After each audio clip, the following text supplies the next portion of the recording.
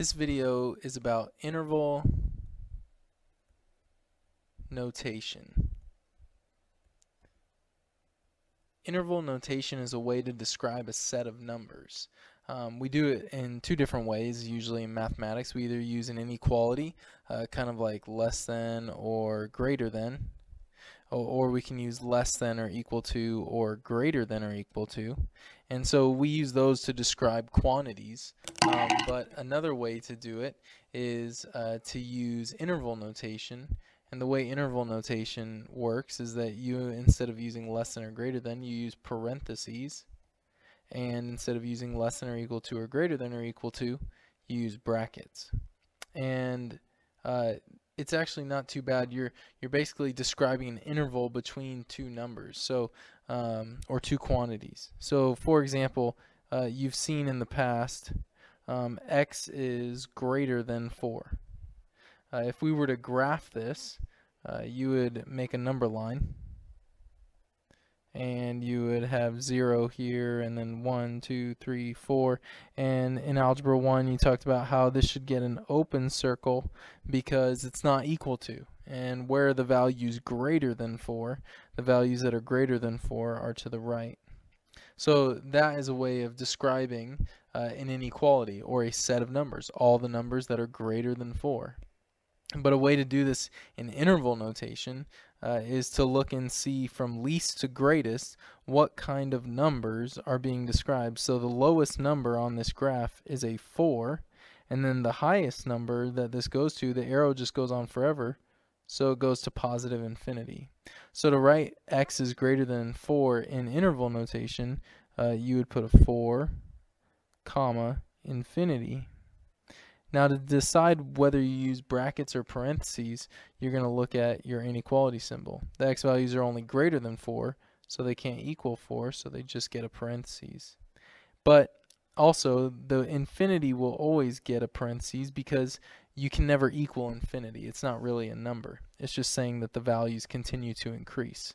So your interval goes from 4 all the way to positive infinity. So that would be a way to describe it. Let's try one more. X is less than or equal to 5. And I like drawing the graph for the reason that it helps me to decide where the lowest number is and where the highest number is. And so 5, if I put that on my graph, I would be allowed to use a closed circle because it's less than or equal to. And then numbers less than 5 go to the left. And so in this case, the lowest number being used is negative infinity. And it's not really a number, but it's going towards negative infinity because the arrow continues on. And then the highest number being used, or the greatest number, is 5. So it would go negative infinity, comma, 5. And infinity always gets a parentheses. And 5, this time we get a bracket because it can be equal to, and so bracket. And so the way to describe that set of numbers, all the numbers less than 5 or equal to 5, would be using set notation the way we've done it. Alright, so let's try and look at a graph because we really use this for domain and range. So in regards to domain and range,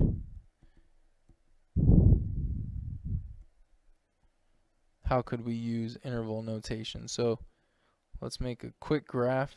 It's not going to be awesome. I'm just going to make a line segment. So let's put it here at -1, +2. And let's put another one here at 3, -3.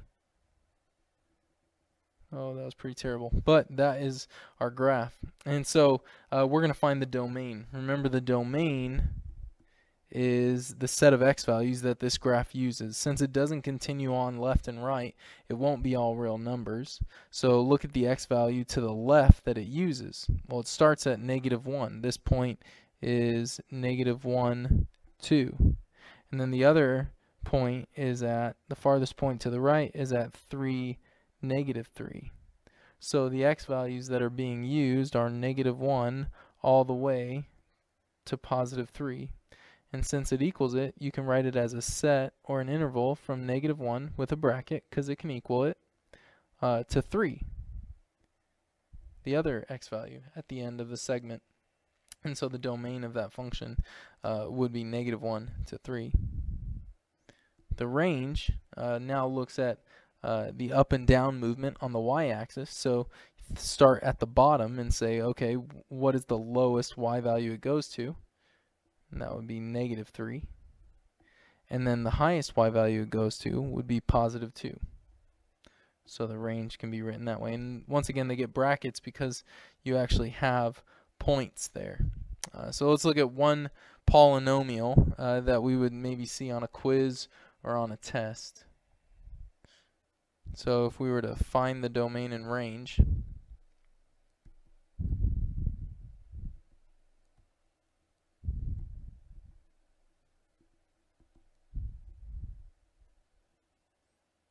let's make it a parabola, just so that it's familiar from something we've done in the recent past. So we'll have a vertex at 1, 2, and then let's say the vertex opens down. So once again, the domain is how is the graph moving from left and right, from left to right. And so the graph is moving to the left and doesn't seem to be stopping. As it continues to go to the left, the graph is going down, so it's going towards -infinity on the x-axis, and then it's also moving to the right, and so the graph is going towards +infinity. So another way of saying all real numbers is saying -infinity to +infinity. The range, however, in this problem, starting low, how low does the graph go? It goes down forever, and so it would go towards -infinity. And then how high up does it go? It goes up to +2. And it actually can equal +2, so we'll get a bracket. And that's how you're going to use interval notation to do domain and range. If you want to use inequalities, you can, but interval notation and inequalities say the same thing, so we want to learn both. All right, have a great day.